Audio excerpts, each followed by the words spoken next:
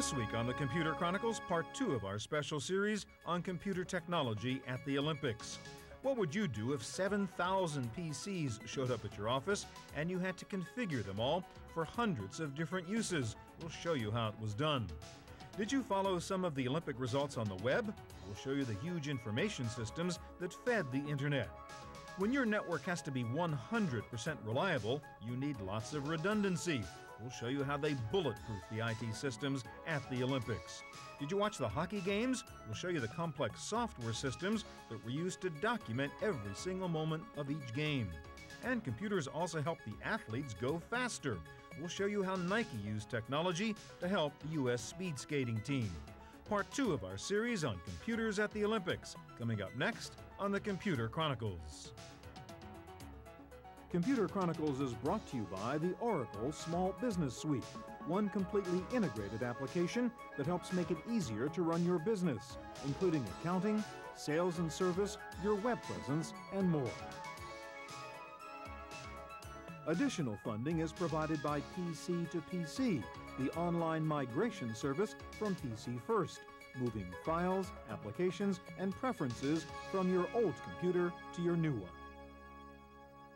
The sheer size of the Olympics makes you wonder how they ever did an event like this before computers. Consider the dimensions of the IT operation here. 225 servers, 145 Linux boxes, 32,000 miles of fiber put down, 4,500 workstations, PCs and laptops, 17,000 cell phones and two-way radios, 40 custom software applications representing more than 10 million lines of code. The principal desktop operating system used at the Olympics was Windows NT. The platform that we're running is NT, and when the decision was made several years ago, at least 2 years ago, NT was the most stable system that was available at that time, so we use NT.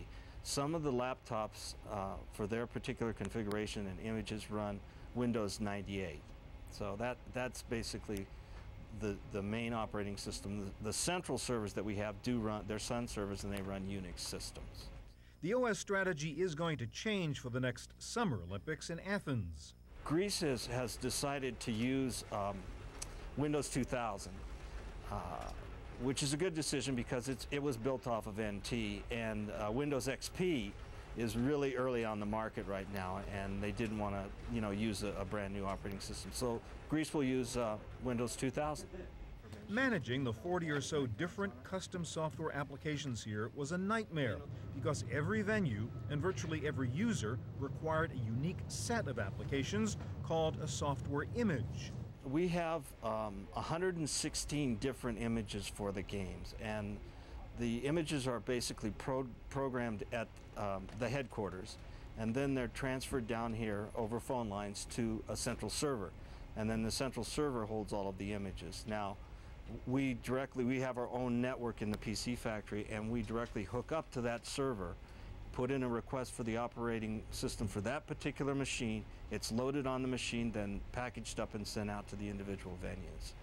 The applications were a mix of off-the-shelf programs and the customized software applications put together by Schlumberger Sema.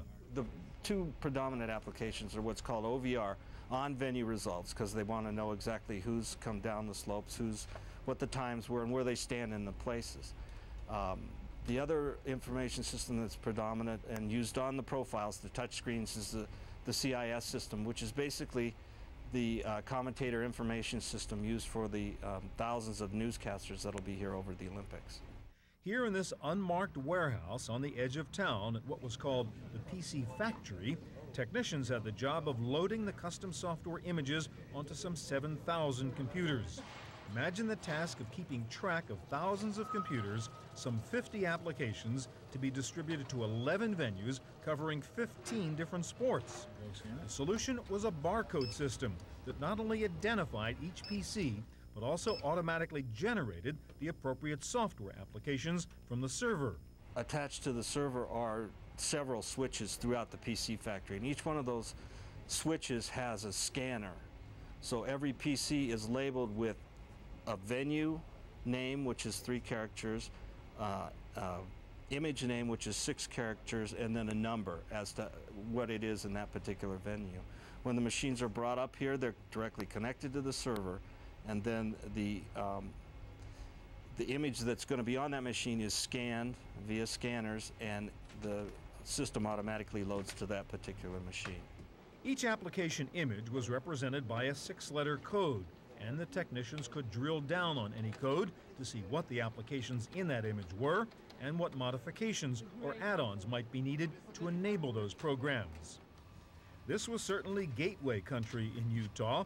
All the computers were provided by Gateway, including this spiffy profile model, a complete PC with no tower, no desktop box, the floppy, the CD-ROM, the speakers, the CPU, and all the ports are built into the flat-screen monitor casing. There were 3 main application packages assembled by Schlumberger Sema, the overall IT integrator here at the Olympics. Info 2002 to provide information to athletes, journalists, and officials. The Commentator Information System, or CIS, to provide instantaneous output for live broadcasters. And the Games Management System, which handled a variety of tasks, including timing, scoring, and results. The Info 2002 system was designed to give any accredited Olympic person virtually instant information on almost any aspect of the Winter Games. The system was basically a huge intranet with access available at hundreds of kiosks located throughout the various Olympic venues. For example, if you were looking for event results, you could just click on the link for that event, and you got to see which athletes had already been out in any of the 15 sports, from alpine skiing to speed skating. If you wanted to know what events were scheduled for a particular sport, just click on the schedules, and you could see, for example, what the alpine skiing events were for the week. You could also do an instant check on the medal winners, look up the Olympic records for any particular sport, and even check all the results from the last Winter Olympics in Nagano, Japan. You could look into the history of any particular sport, like cross-country skiing, and even check out the weather forecasts for a particular venue. And all of this information was available in English and French. One of the major demands on the data network at the Olympics was to be absolutely sure it was always up and running. That meant a big emphasis on backups and layers of redundancy. We have A, B, and C systems. We have C systems in the timing and scoring area, but for all our applications running on our servers, we tend to have an A server and a B server. Most of these servers are automatic failover, although some of our servers are manual, because we need to make sure that there's something up before it fails over. Not only was there redundancy in the network infrastructure, there was also backup for the data itself. We have 2 data centers. We have a primary data center where we have our Unix boxes, which is the main engines, where we have a cluster which runs our info system. And in our primary data center, we have A systems and we have B systems. Now, just in case of a catastrophe, we lose a primary data center, we actually have a secondary data center in another location. So if we lose an A system, a B system, and all the data, the primary data center, we have a standby data center, which basically brings us up a complete C system of everything. The Winter Olympics network was designed with what is called self-healing technology. We have a network supplied by Quest, AT&T, and Lucent. We have a Sonnet network in the Salt Lake Valley, which goes to our local area network. So a Sonnet, by its very nature, is a self-healing system. So if part of the wide area network was to go out through an ice storm, a flood or damage, or a truck leaves the road and goes through some cables, the Sonnet would reroute. We have 2 shots going into each venue. So if one of the shots was to go down, we'd have another way of getting into the venue. The network also used technology from a network infrastructure company called Icano. The Icano-built network, it's really a data network that takes advantage of several levels of technology underneath, so to speak, to transport this data. And one key component of that is something called a Sonnet ring provided by Quest. As you might guess, it's a ring of fiber that traverses throughout the state between Provo and Ogden. And with, again, its own Sonnet shelves, the electronics that connects it all together. And it's actually several rings on one. And the reason they do that is the data circling around, whether it be our data or voice or video, there happens to be a break in there, or some piece of electronics should actually die in that path. What the data would do is when it met that particular piece or location where the break occurred, it's a self-healing network. It would turn around and go back the other way and circle all the way around to the original location it was intended to go. So with a self-healing feature, and it's very fast, it's within milliseconds, our data would not even notice. The other major information system here at the Olympics was designed specifically for TV commentators. It was called CIS, the Commentator Information System, and its specs were even more demanding than those for the info system, since the broadcasters needed results information in milliseconds so they could comment in real time on the events they were watching. The CIS system was built around touchscreen computers so that the announcers didn't have to fiddle around with keyboards or mice while they were talking live on the air. This was what the announcers who were covering freestyle skiing saw. This was for the aerial jump event, which involves both distance measurement and artistic ratings by judges. The commentators could check the current standings of all the skiers and look at the actual judges' scores. But doing scoring on an individual sport like skiing is easy compared to a complex team sport like ice hockey. At the hockey venues, the commentator could check out the team roster and coaches, look at an electronic scorecard, and see a summary of all goals, penalties, overall statistics for the teams or for the individual players, and even a summary of the whole ice hockey tournament with information on all the teams involved. Since the real Olympics only happens once, the programmers here had to develop an Olympic Games simulator to feed dummy results into the system to see if it worked. This is the OVR, or On-Venue Result System Simulator. It played simulated games and sent real-time data into the system. But while the engineers here could simulate the sports results, they couldn't simulate the human element, the actual demand on the network. And the network of people is the most complicated because the real high volume of people for that operation is only deployed during the games. You can simulate situations before, but in fact the hundreds and thousands of people that is working around technology during the games, it just happens during the games. The engineers here were not only simulating sports events and traffic loads, they also ran simulations on potential disaster scenarios. In these technical rehearsals, we have a technical rehearsal team, and this team stand to one side of the IT team, and what they do is they go away and they think of the nastiest things that could happen to us.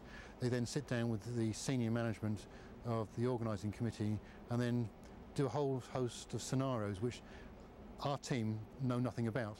And what they do then is that during the technical rehearsal time, they will go around and they will literally pull a cable from a router. They will pull a cable from an A system or a B system, and our systems will go down. And we go, oh goodness, what's happening? Testing the network and the software was just part of the preparation for the real games. The harder challenge was to test and train the people who would be using the systems. We cannot simulate the atmosphere, the pressure of the media communications and so on.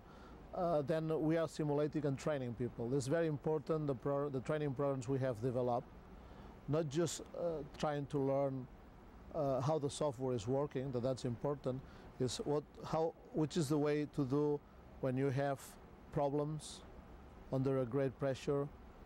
Security measures are really important, especially after September 11. And training is at that moment we are doing a big effort in that area. Now, where did all the real data come from that got fed into the CIS and info systems? First of all, the venues had to be wired and set up with laptops, which the system operators used to feed data into the network. This was the plan for the E-Center, where the hockey games were played. Okay, what we've got here is, in this area inside the E-Center is the results room. So all of our central servers and I guess the central results machines will all be located within inside this room. As you can see here is the field of play, so we're very close to the ice hockey arena itself. Now if I flip to the other side and give you a little show of what's inside the rink. Again, here you've got the field of play, so this is the rink, as you can see. In here is the scoring table, where it's called the officials box. Inside is an official scorer. There's two officials that control the official clock, penalties, and goals. And we have one operator in here also that records in the result system goals, penalties, plus minus information, spectators, etc. Up on this row, which they have a fairly good bird's eye view of the rink, there's 14 people, and these people are dedicated to watching the rink for assists, for plus minus. They also record shots for both sides, for both teams, in addition to face-offs, and the results of what occurs for each one of those actions. These are the actual terminals that the official scorers at the hockey games used for entering information about penalties, points scored, and the game clock. These laptops are what the operators used to enter the data about the game. It was then fed to the network and then distributed via the intranet to the TV networks, the CIS system, the scoreboards, and the internet.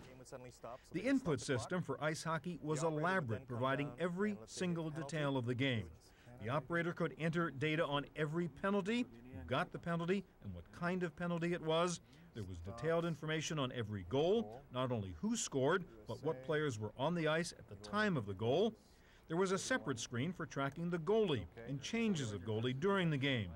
And what's unique in Olympic hockey, game-winning shots, a shootout, if the score is still tied after 2 overtimes. The operator could also record all face-offs and indicate where on the ice they took place and who won. There was also a graphical system for recording all shots on goal. The operator selected the number of the player who shot the goal at the point on the ice where the shot was taken, and the code indicated the result of the shot, saved by goalie, saved by player, shot past goal, or goal. On a successful shot, the operator could even record where the puck hit the net. All this information was also fed immediately to the Olympics website, where you could have watched play-by-play action descriptions of each game.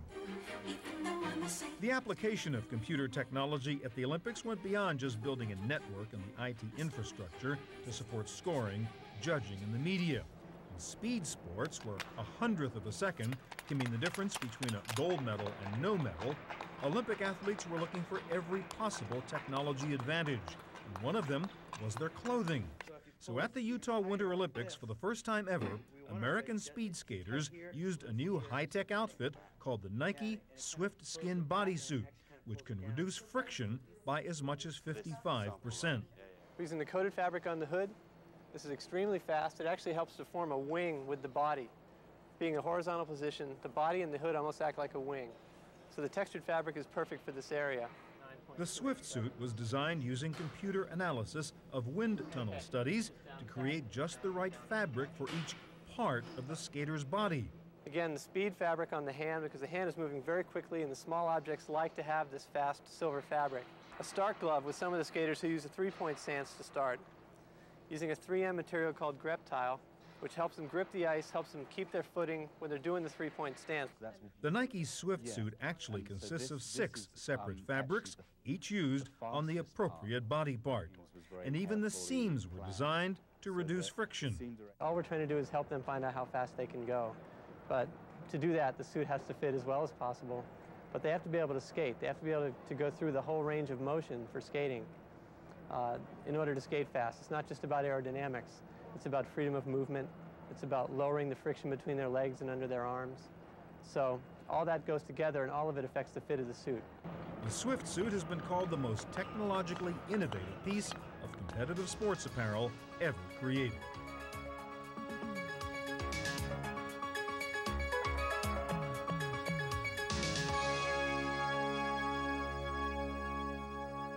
These, of course, were the first Olympics to be held after the September 11th terrorist attacks, and the security was very, very strict here. Barriers and fences everywhere. Very difficult to get around the Olympic area, very difficult to get into any of the venues, whether you were a visitor, an athlete, or even a journalist. Even getting into any of the computer centers at the Olympics was like boarding a series of airplanes, endless searches and bag checks. And even at the usually cozy Olympic Village, there were electronic fences and concrete barriers. And with over 6,000 computers moving in and out of the 11 different venues, they had to be checked every time they moved, just like your laptop at the airport. Each and every computer box moving from the PC factory to the venues had to be x-rayed to make sure it really was just a computer. Concerns for security also affected the technology used inside the PC factory. When they first started the operation here, they were using a wireless network, but after September 11th, that all changed. That was very convenient for us at some time because we need a lot of mobility around the warehouse. We continuously need to read the barcodes with the serial numbers and the types of the systems that are in this warehouse. So we installed for some time wireless access, but now it is a security critical time. So we had to disconnect that system, and we are relying only on copper wire to access to the network. We do not use wireless technology here in Salt Lake, and the reason we've done that is that we don't feel that the security or the bandwidth which are used by wireless technologies gives us what we want now. Now, for Athens and Torino, that may be different when we have the next generation of wireless technology, but we feel, although it's out there and everyone thinks it's sort of leading edge technology and you should use it, we look at this leading edge technology and our security people look at it and we look at it for performance. We go, interesting, not now, maybe later. There was also concern that after the software images were installed on the computers here at the PC factory, viruses could be introduced into the computers after they left this location. So procedures had to be developed to prevent that. Once the images are installed on the systems, every system is blocked. Let's say the BIOS of the system is blocked so that they cannot introduce any foreign material into the machine. The floppy disks and the CD-ROMs, ROM drives are blocked, are locked, let's say, so that they can't read anything, any extraneous material into the machine. While physical security was one of the biggest concerns at the Winter Olympics, for the techies here in Salt Lake City, they were most worried about data and network security. Network security is one of the biggest focuses we have right now. With all of the events in the world, with the way the online community is going, we have spent a great deal of time and resources in preparing for the Olympics for such things. We obviously have a solid intrusion detection system. We have response teams in place. There's a lot of technology that's put in place to keep the game secure. Security at the Olympics also meant making sure that all the athletes followed the rules. Here in the Olympic Village, there were specialized computer systems for athlete accreditation and qualification. Each athlete's data was entered into the database to make sure he or she was authorized by their respective national Olympic committees and met the qualifications for participating in that particular sport. As in many business systems, much of the information on the athletes started out on paper, but then had to be entered into what was called the SEQ, the Sports Entry Qualification System.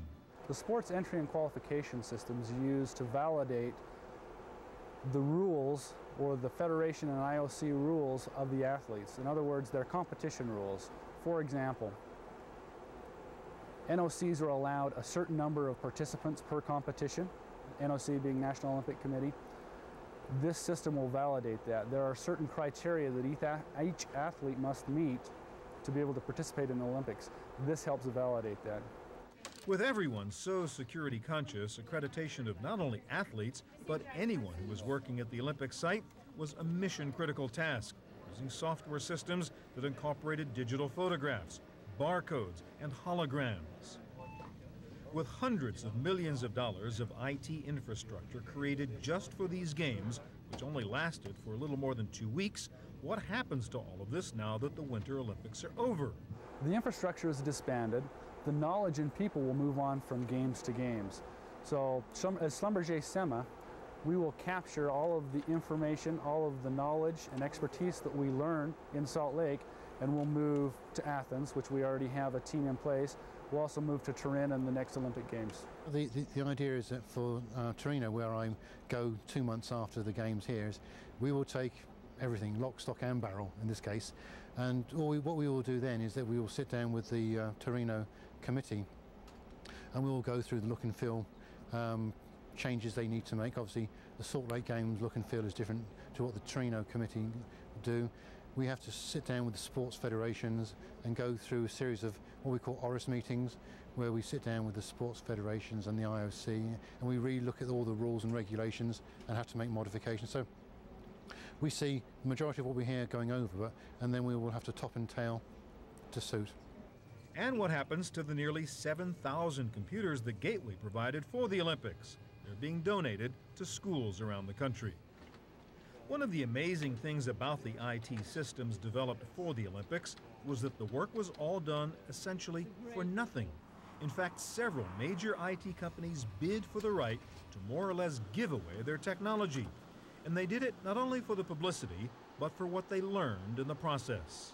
Well, in fact, it's not for nothing. The technologies we have used, especially in the case of managing the databases for accreditations or the info, or specifically the CIS, the Commentators Information Systems, we have used one kind of technology that we will reuse in another projects. It's really a high level of technology that can be used in the several areas. In fact, for our company also, we are innovating. We are using that opportunity for innovation as well. Many of the techies working on the IT systems for the Olympics came to this assignment from more mundane corporate IT environments, where implementing a new IT system usually means a phased process of bringing up one new system at a time. But that was not an option here at the Olympics. It's very much different. It's almost an upside-down scenario, if you will. We spend 3 years of testing, preparation, validation for 17 days of production. When we start in production, we don't get the chance to make a fix. If it doesn't work out of the gate, it's going to fail. In a typical corporate scenario, you're going to throw something into production and you're going to make fine-tune, you're going to make adjustments to that as time goes on to enhance the system, to fix bugs, fix defects. We don't have that opportunity. Every engineer and technician we talked to here at the Olympics said that this was the assignment of a lifetime, a great technical challenge and a great life adventure.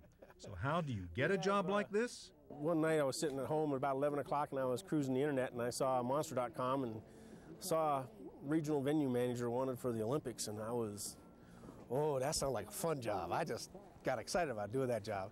So I put about 10 minutes into writing a cover letter and I faxed in my resume, and the next morning about 9 o'clock I got a phone call from them saying that it looked like my resume had what they were looking for and they wanted me to get down there. Within 2 weeks I was working. For the Computer Chronicles, I'm Stewart Cheifet at the Winter Olympics in Utah. Computer Chronicles is brought to you by the Oracle Small Business Suite, one completely integrated application that helps make it easier to run your business, including accounting, sales and service, your web presence, and more. Additional funding is provided by PC to PC, the online migration service from PC First, moving files, applications, and preferences from your old computer to your new one.